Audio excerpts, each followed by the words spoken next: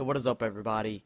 My name is Maggardo, and today, guys, I'm going to show you guys the secret/hidden chest glitch on Minecraft Xbox 360 and PlayStation 3 Edition. And basically, how you do it is you want to get everything in my inventory.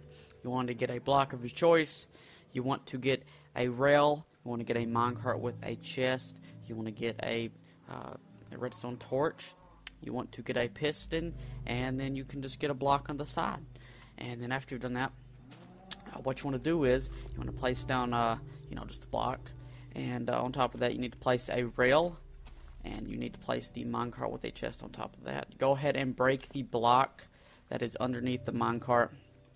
After you've done that, you pretty much just need to go behind the minecart and build up 3 blocks like I've done here. Go ahead and you want to place the piston facing downwards to the minecart. You then want to put the block underneath that piston.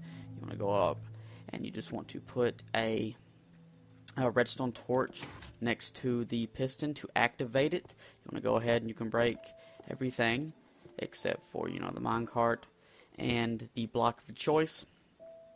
And then there you go. You have a block, or not a block, but you have a minecart with a chest inside of a block, or a chest inside of a block, and you can just kind of cover that up, and you can use this to hide your stuff. It's a really cool glitch, guys.